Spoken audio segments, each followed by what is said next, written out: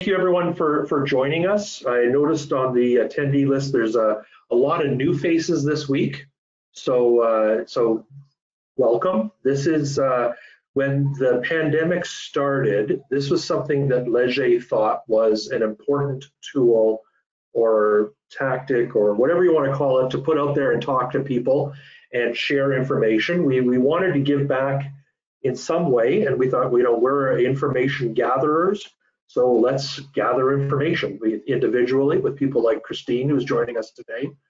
But also we have a weekly COVID-19 survey that we've been releasing. We have about 10 waves of data out right now. If you do not receive that, it's free to receive. It's you can go to leger360.com and sign up to receive that. And it basically looks at how Canadians and Americans are coping with COVID-19. And then we add in extra questions. This week's extra questions were around conspiracy theories. And it's surprising how much fake news and these types of discussions have permeated into both Canadian and even more so American culture, where we have a belief or there's a sense that maybe these conspiracy theories are true. The one good thing we're finding is that Canadians and Americans are both becoming less fearful of catching COVID-19 and less fearful that someone in their family will catch it. And then generally, people are happy with the rollout that we have in terms of the back to the workplace, back to social interaction. So even though we hear a lot about protests and we hear about people demanding, let's open up the economy right now, generally citizens of both Canada and the US are taking a much more measured approach, and that's in our weekly study that we're putting out there. We're also delivering a few syndicated studies, one looking specifically at our purchasing habits, retail, consumer packaged goods, what does the future hold for that, and another one on the future of healthcare in Canada as we come out of this. That's all information is available on our website. So all of that, let me start with a quick introduction today of Christine, who's joined us. Christine is the Chief Communications Officer at Sheridan College. Prior to joining Sheridan, she ran her own communication consultancy for 10 years, helping numerous colleges, universities, hospitals, and social service agencies in Canada to communicate their impact. And she began her career as a fundraiser, but moved more into this world. And I'm glad she did, because it gave us an opportunity to meet when she did her Master's of Communication Management program at McMaster University.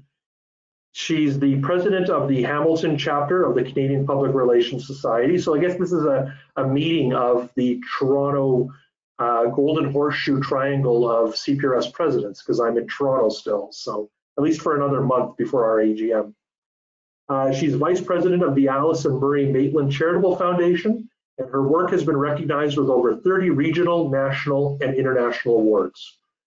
So welcome, Christine, to this, and from all of the attendees, which I will say, some are regular attendees who join us every week, but there is a larger than normal proportion of post-secondary institution communicators on today. And I think what we're here to learn about is this is something that you would have never had to go through or in the past, but obviously things had to change very quickly for colleges and universities, and you've had to you had to communicate with a diverse audience. But let's go back to everything. Did you have, so this is a yes or no answer, but I'm going to ask you to expand on it. Did you have pandemic in your preparedness plan? So we did, because of SARS and because of H1N1. So a lot of Ontario colleges and universities did have that. We also have a standard incident management system plan. A lot of our executive and our leaders have been trained in emergency management response, sort of the FEMA model and what that looks like and how to scale up and scale down an emergency operations center, depending on the nature of the crisis that you're hit with, whether it's a flood or any other natural disaster. It doesn't have to be a global health pandemic. So we have the overarching plan, which does include pandemic response. We also had different situational experience. So we had in 2017 an academic strike that shut down teaching and learning for 5 weeks at our college and across all colleges in Ontario. So we had a very robust plan and framework in place with how to deal with, a similar element of what we're feeling now, where students are not on campus, and how do we respond to that. We also had several years before then a situation with a building delay. So we had 1,400 students who were expecting to move into a really beautiful building in Mississauga. We had told them to get rid of their apartment leases in Brampton, where they were already, where their programs were located at a different campus. And then 6 weeks before opening, found we couldn't move everybody. So we needed an immediate crisis response and moving people, moving programs, different type of delivery, all that went with that. So we are pulling on bits and pieces of those plans to refresh and to create our pandemic response. So in a sense, yes, we were prepared, but of course, there's no playbook for this crisis, right? And as I think we're all feeling that we're facing a global health pandemic and a worldwide economic crisis, the likes of which none of us in our generation has certainly ever seen. So in a way, we've had to be very nimble and responsive. I'd say we've also turned very heavily to our strategic plan, which gave us a bit of a level of preparedness that was launched a year ago. And it really presciently sort of described that it's the world that we're living in right now. And it really talked about a need for preparing learners and employees to respond and to thrive in an era where change is the only constant. And we really questioned very collectively across our institution, what do we need to do to prepare our students and our employees to thrive in a world like that? So again, it's not a crystal ball, but it just afforded us some sort of advantage because we've had those conversations. And then to really frame our response, of course, we created guiding principles for decision-making for this pandemic. And that includes things like the prominence of the physical health and well-being of our learning community, that regardless of the delivery mechanism, whether it's remote, online, hybrid, whatever it is, that the academic quality will be paramount and that people will get the learning outcomes that they're promised, and that the programs will live up to our academic plan promises and those pillars of quality, character, and accountability. And that really we're going to navigate this together as a community, as a learning community, in a way that really demonstrates compassion and kindness and generosity. But we also have a fiduciary duty to preserve Sheridan's assets and sustainability into the long run. So it's a whole bunch of things we're trying to balance.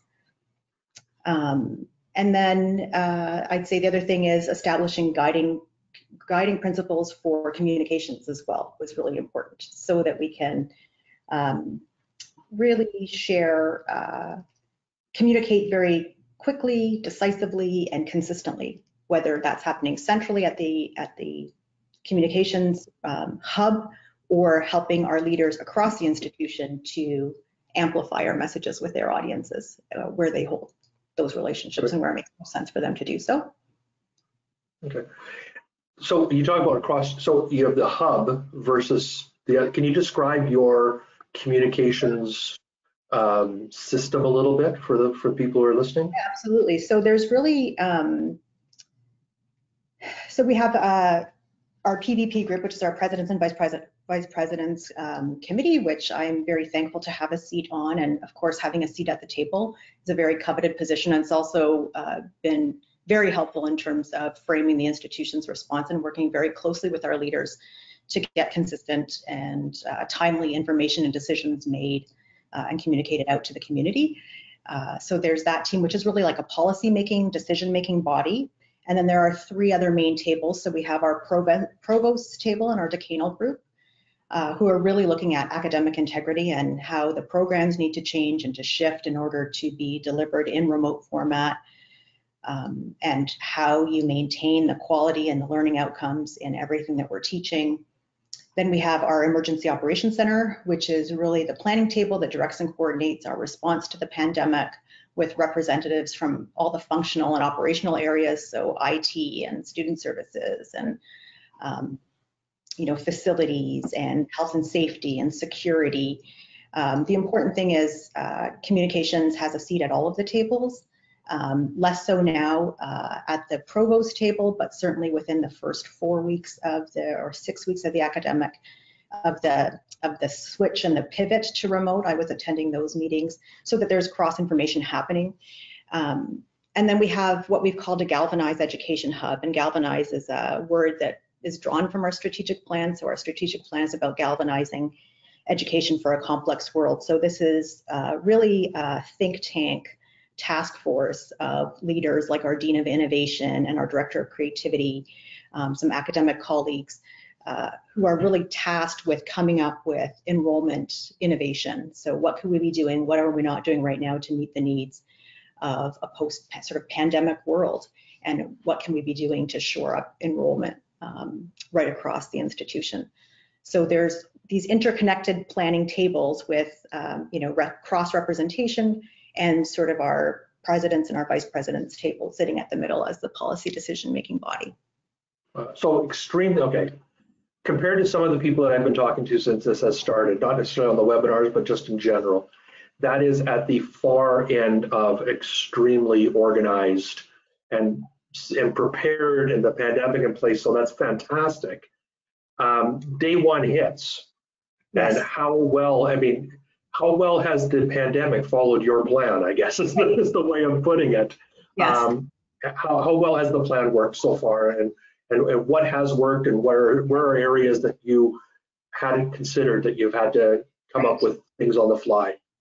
So if I go back to day one, of course, the mindset was very different back then than it is now. And I guess I would take you back to March 11th when the World Health Organization declared this to be a global pandemic.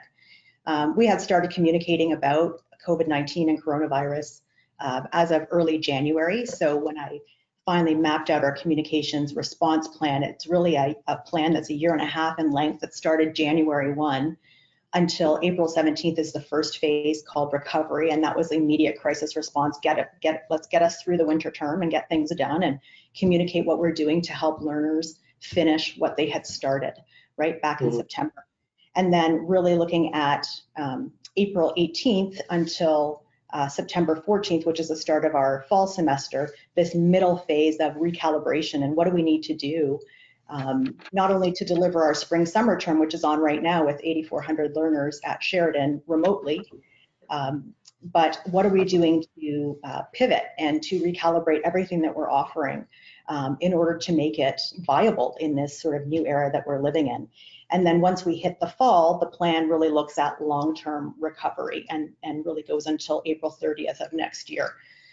So again, so much has changed. So the starting point for us, even though we were communicating already in January about travel restrictions or, nobody's going to conferences anymore and these things as, global health directives were starting to change, the pivot point really for us was March 12th.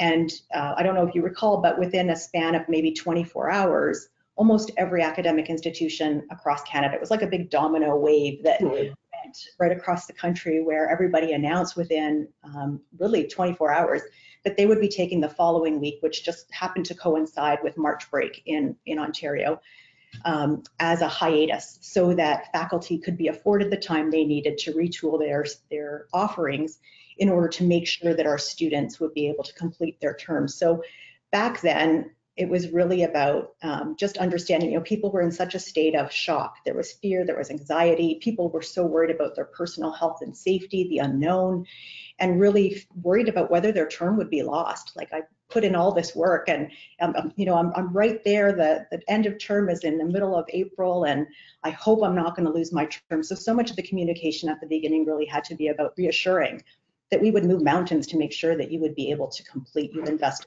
so much. So back then, the focus on the messaging really was about integrity and getting the learning outcomes that you were promised, maybe reminding people that while things might look and feel different or be a little bit bumpy, we know that our professors are the best in the business and that they're absolutely committed professionals, and in many instances represent the fields of study that these students are going into, right? They're industry experts, they have one foot in industry, especially at a college.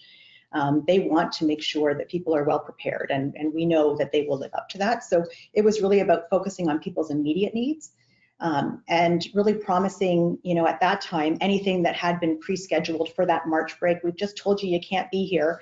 But there was assignments that had been pre-scheduled for those days, so reassuring people that there wouldn't be academic penalty if they didn't hit something in, and then kind of catching the little hiccups. So, you know, professors might have put in learning or reminders in their learning management system, like auto reminders that were going out to say, don't forget you've got this due next week. And meanwhile, we've just told you centrally that there are no assignments next week. So a lot of use of social media monitoring, and students would call us out on that, and then we could back channel and kind of get those issues resolved.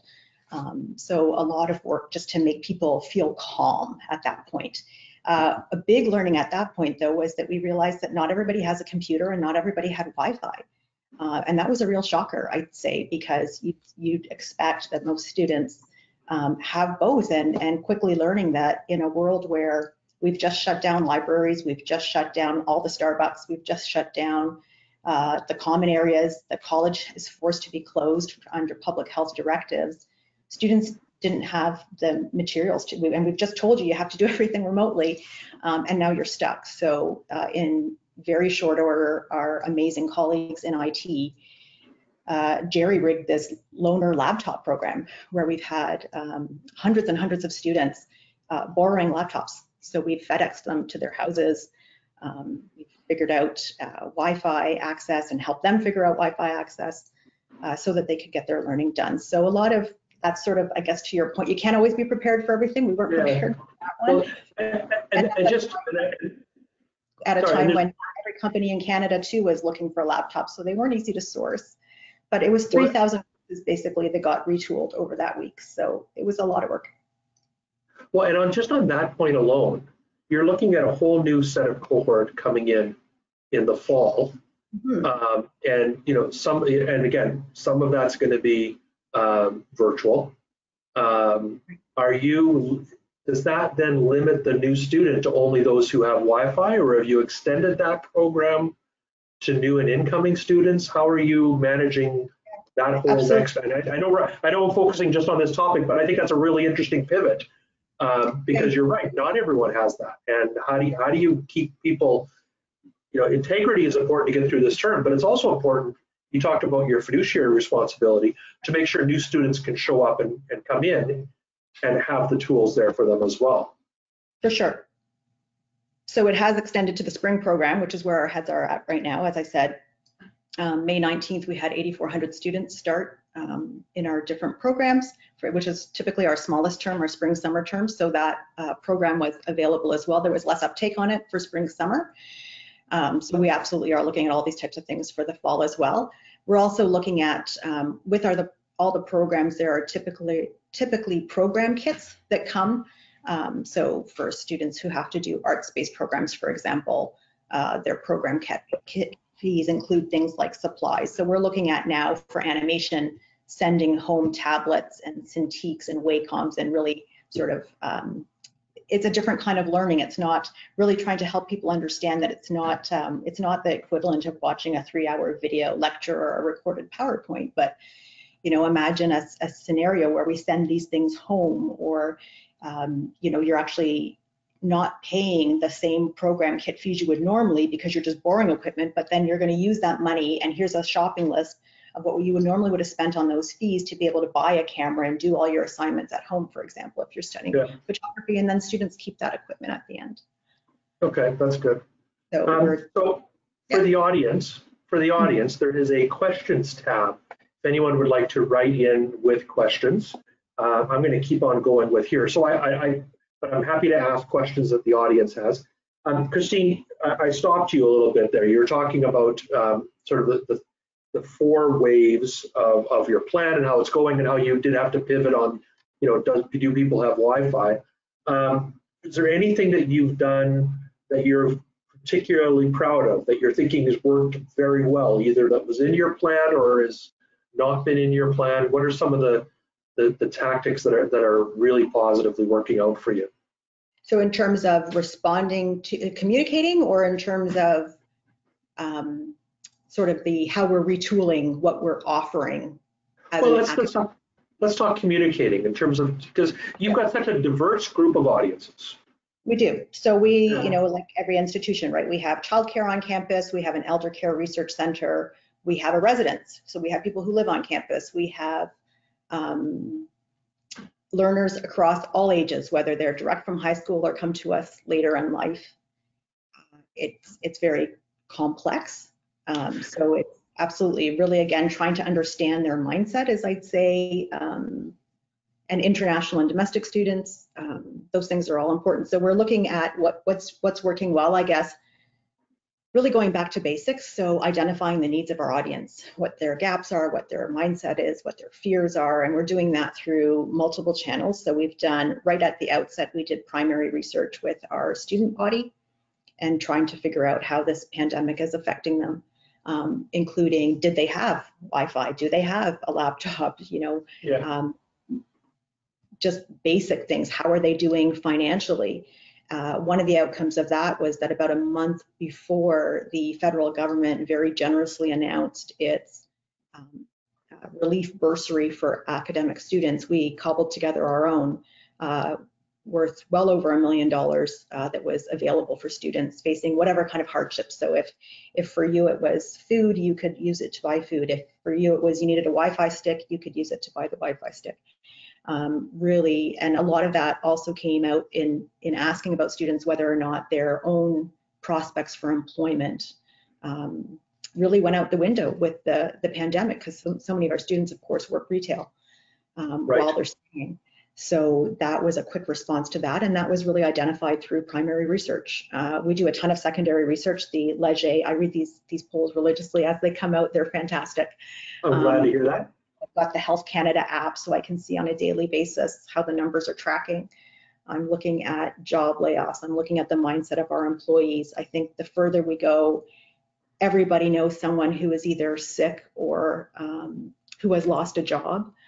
That's really framing our response. One of our guiding principles, and I didn't get into sharing exactly what they were for communications, is really two-way communication, but it's also to lead with empathy. Because in a situation that's as fluid as this, people want details, people want answers, and you don't always have them. But what you can exhibit is empathy and understanding. We're doing a ton of social listening, as I mentioned, catching those hiccups with the professors whose auto reminders hadn't gone off. So to be able to escalate and see, people, if someone's on there who's complaining, or worse, who seems to be struggling, or we see posts about people who are crying, we escalate those to our student affairs and counseling team right away, who can then intervene with a phone call.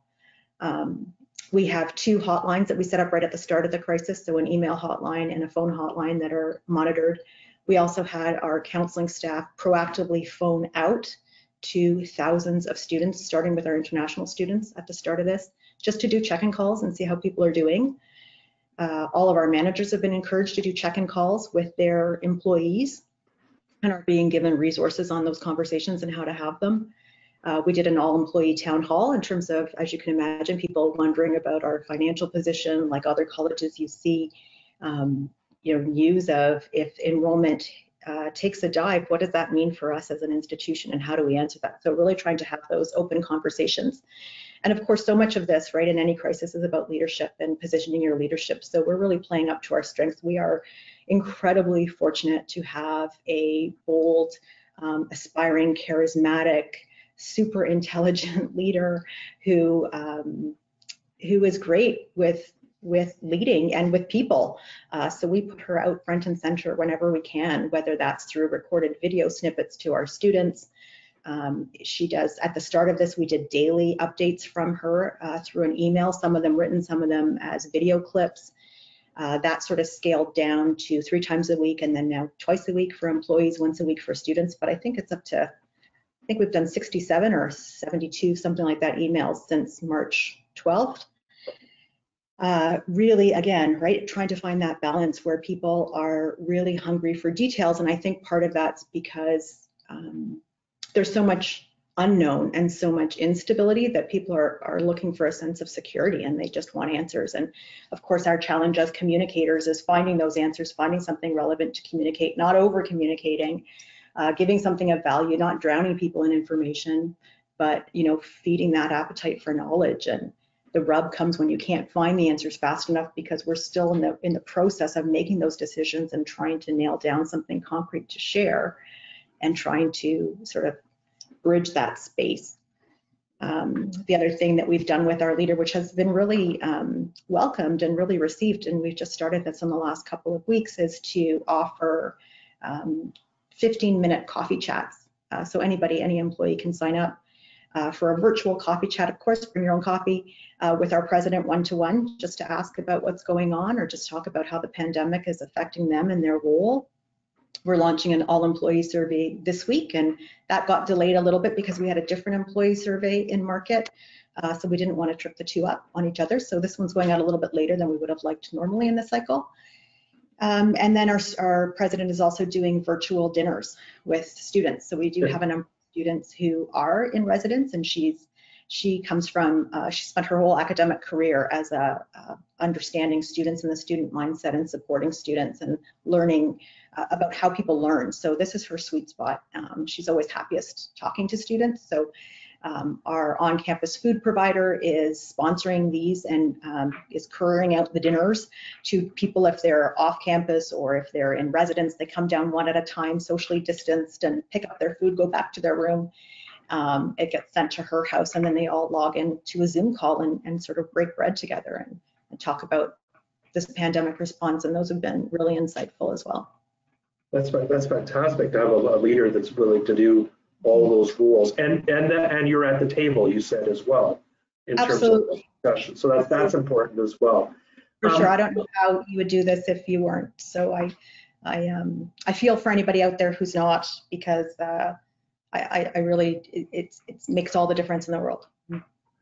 So one of the questions, and you talked a little bit about listening, how you're listening to what students are saying, and you're doing your surveys.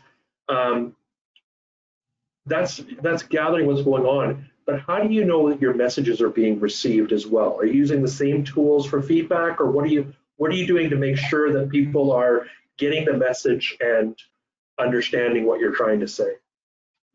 So a lot of it, I guess, is through the social listening and seeing, is there confusion? What's the two-way feedback loop? Are the complaints going down? What are people telling us on social, on email?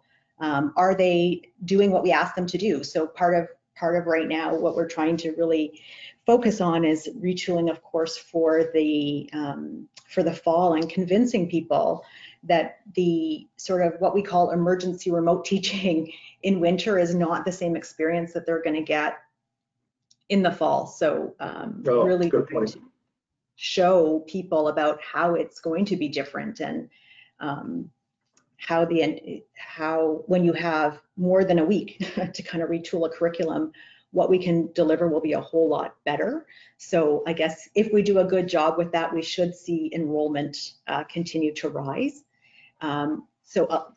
Looking at data in other ways, and what's the story the data is telling us. So I can tell you for the fall term, there's certain key dates coming up. So we're trying to do very strategic communication in advance of those dates for recruitment purposes and for conversion to accept offers and to before a deposit deadline, for example. So our accepts are generally at a really good spot compared to last year. We were projecting for a lot bigger dip in enrollment than what we're seeing in terms of our accepts. What we're not seeing, or what we're seeing differently this year versus other years, is fewer people having paid their deposits this early in the cycle. So that suggests to us that people are waiting. They're waiting for more information to understand what this experience is going to be like, to see if it's worth it, if it's worth doing, if it's worth taking a different offer, your offer, is it worth doing a gap year? What's my best plan? And I think people are waiting and being cautious to find out if we can convince them. So in terms of what's different, we, in the summer, we would often spend time trying to work with students who don't know us and don't know the Sheridan experience, to convert them to accept our offers and to pay their fees to enroll. We're spending a lot more time this year, which we've never really done before, in this comprehensive of a way, to almost re-recruit our returning students, right? I think they need just as much convincing that it's better to come back instead of take that year off. Maybe not go somewhere else. I've already got so much invested in this institution and in this degree, but I need to convincing that it's going to be worth my time if I'm going to put the money down, if I'm going to come back. So we're spending a lot of time showing about academic integrity, about how we're switching labs to be robust, about how online or remote learning can still be engaging. There can be accompanying chat and text and group work.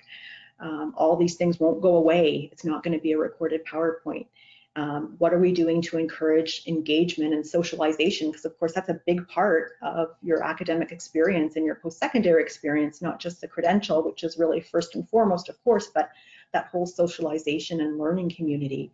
So we're spending a lot of time promoting now things that we've taken virtually. We have virtual yoga classes, virtual cooking classes. We have our athletic trainers filming videos of workouts that people can do at home, and really trying to get that sense of community. The pub night, Friday night open mic sessions are now virtual. So really just reminding people those things aren't going away. And again, that was part of that sort of messaging, to your point, Dave, switching our narrative partway through about this isn't what's closed, because we had to close, but now what's open and what's open differently and virtually. And of course, we know that safety, right? Safety is top of mind, whether you're seeing it on what Leger's putting out in your studies in terms of people's willingness and comfort to leave the house. We've got just as many probably employees who are anxious to get back as those who are anxious to leave home and to go out in public. So trying to balance all of that, and the only way you can do it is really to show, not just tell, what we'll be doing to protect people and keep their safety if and when they are allowed to come to campus. So we have announced already that our fall term will be largely remote, so anything that can be delivered remotely will be. We're trying to now demonstrate and show and tell what that looks like and feels like. So part of what we're doing to re-recruit and to kind of convince students to come back and to sign our offers is to do dedicated days in June, one per faculty, where we already have virtual houses, virtual open houses, virtual guided tours, but these are really specific to the faculties of study, where program coordinators can be there to talk about what the learning might be like for their program, right? Because as you can imagine, you've got 128 programs. These are all going to be done differently. At a meta level, you can only give so much detail, right? The further you can go down to that target audience for that program, the better it gets. And we threw these together very quickly, relatively speaking. We promoted them, and within 12 hours, I think we had 500 people sign up. So there's appetite for that kind of stuff. So again, it's looking at what's the uptake, right? What is the data telling us in different ways? So I love this. I asked one question, and I think you answered 4 of the audience's questions in that. So this is perfect. But I'm going to paraphrase this question a little bit, because I'm listening to everything you're doing, and it is there's so much there. And I guess I'm a little overwhelmed listening to all the different ways that you're communicating. How are you handling that to maintain consistency of messaging? Because you talked about having your central team, and then you've got other people. So all of this is going on. How do you manage that it's all on what you need to have said and consistency across everybody? How are you doing that? Yeah, so being relatively smaller, so I worked in university settings, I worked in college settings. Relatively speaking, we're pretty lean and mean. Which is a blessing and a disguise. The blessing part is that it's easier to manage the message. So a lot of our areas are really looking at what our president puts out in her messaging and really taking that tone and that lead from there. So that's, I'd say, one way. Another way is that all of the leaders at the table who have seats at each other's tables, right? That ensures a lot of consistency. Having the framework for decision making and the guiding principles for communications. And those guiding principles for communications were sent to every leader across the institution and to every manager across the institution. We've asked people to stick to them. So as long as you're sticking to those types of principles, that helps to ensure consistency too. I've finally gotten to the point where I actually wrote out, articulated the plan that we're now socializing and sharing. And this was one of those,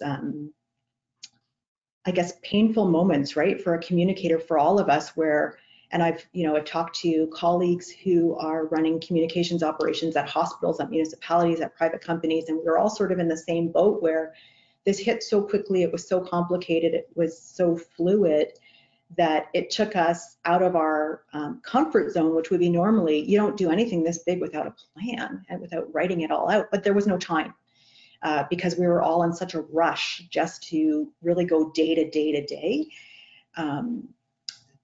So as painful as it was, I actually found the time, I don't know where and how, to write this plan because the days are really long.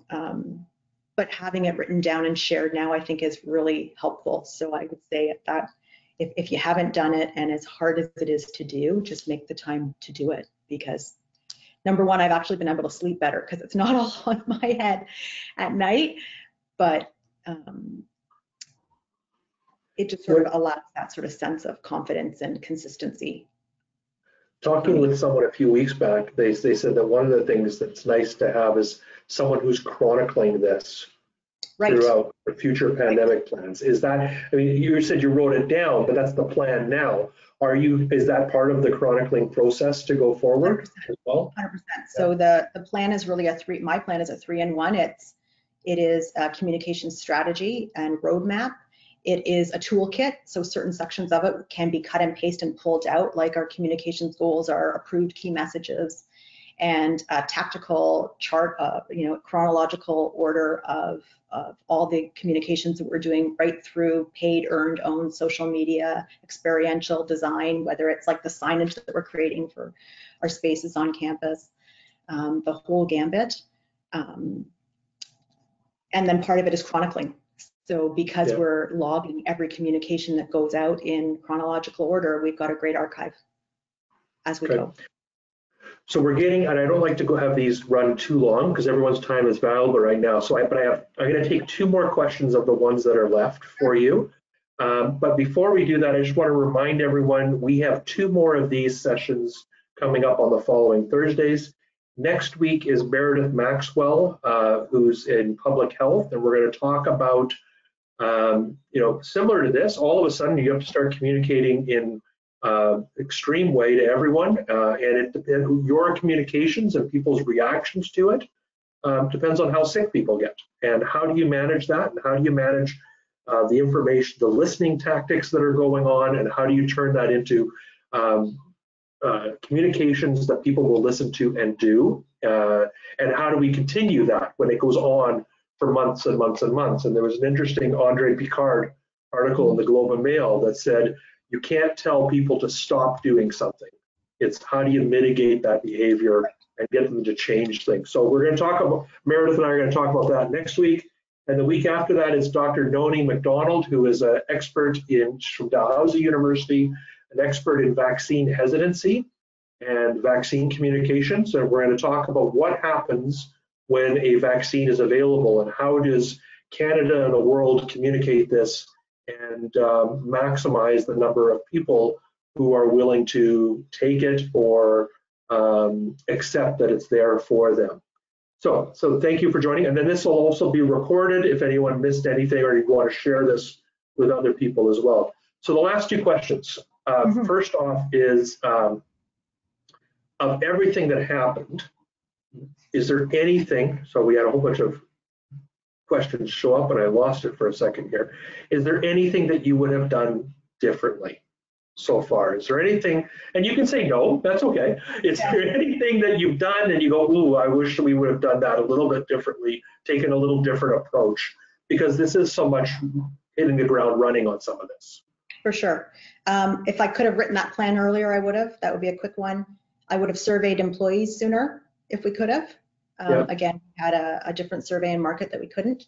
I still toy with whether or not we would have returned to advertising sooner than we did. So right at March 12th, again, to underscore and understand people and respect with empathy, right? The magnitude of the situation. We pulled, you couldn't pull down billboards, but we stopped advertising our programs, right? Because it was really about people's health, people's well-being, people's response.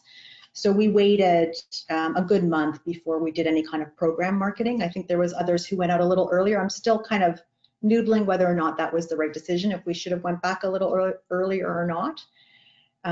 But those would, I guess, probably be the main things. Those are the main things. Yeah. And maybe, so we've also spent a lot of time capturing good news stories because they're memorable and they inspire hope and optimism. So, you know, shaking down more trees to getting out more of those stories. And in the absence of advertising about our programs, really we've switched talking about our brand and about our reputation through the good work that we're doing in the community, whether it was the $1 Million Scholarship, whether it was donating, you know, unused PPE because of our shuttered healthcare centers to local hospitals. Our 3D printing lab is now printing face shields that we're donating to hospitals and long-term care centers. Just yesterday, we did a video live stream of that to local high schools to kind of fill in math and science and curriculum and engineering type courses for professors. So that was really a great partnership. It's somehow just making the time to keep doing that. The other thing, you sort of touched on this, and your next speaker will talk about it in terms of sustainability for the long term. We tried in the very first few weeks of the crisis to do a leader rotation, which is again a best practice in emergency operations center where you can tap in and tap off. So out of the sort of my role, a director of communications role and a manager of communications role, we put in a fourth marketing director, and then the four of us rotated through those 3 leader communication roles, and then every 4th day you would have a day off, which wasn't a day off work, but it was a day to do non-curricular stuff, so that so much stuff wouldn't be piling up. And then it was really about, you know, distancing yourself, just unplugging and not thinking about this topic for a day when you're living and breathing it all the time, but also about really, you know, learning about each other's roles, because, you know, with this pandemic, the other thing that we didn't really expect, and thankfully this hasn't happened yet on our team, but any one of us could go down with the illness. So what are we doing to create that redundancy to make sure that we can keep this communications enterprise going if we ever get in that unfortunate situation? Good, it's fantastic. So the last question, are you willing to share a personal favorite moment during this experience? Personal favorite moment. Sorry to put you on the spot there, but I thought that was a great way to end. If you have, because you just listed off a whole bunch of things that Sheridan is doing that's really good. Is there something that really stands out for you? Okay, it's a really little one, but I love it. So our team of communications professionals, we use Slack to keep in touch with each other all the time. And thankfully, we were already well established on it before we went remote. But so much about this, right, when we're in a time of uncertainty, and I think the reason why we can still work as well as we do together is because we really like each other. And we were a tight-knit team beforehand. So there was a group of employees on that in our team who used to do a daily walk to Tim Hortons, you know, 10 o'clock to go get a coffee and then come back and really have that personal time. And the 10 o'clock coffee channel is now a thing on Slack. So really encouraging people to find ways to keep connected. You know, especially now when we're so distributed, you have to make time for those opportunities to stay tight as a team. So I love the fact that somebody just said, hey, this doesn't have to end. We've got different ways to do this now. And I know we work better together as a team because of the tight connection we have with each other. So when I saw that, I was just so thrilled to see that the coffee walk is now a virtual thing. That's fantastic. Christine, thank you very much for this. I don't think you can see it, but we are getting lots of thanks from the people that were in the audience as well. So I'm glad you joined. I'm glad you shared with us. And I hope that we've missed the virtual coffee walk today, but I hope you'll enjoy tomorrow's 10 o'clock virtual walk for coffee. But thank you. Thank you again very much. Take care. Bye. Bye.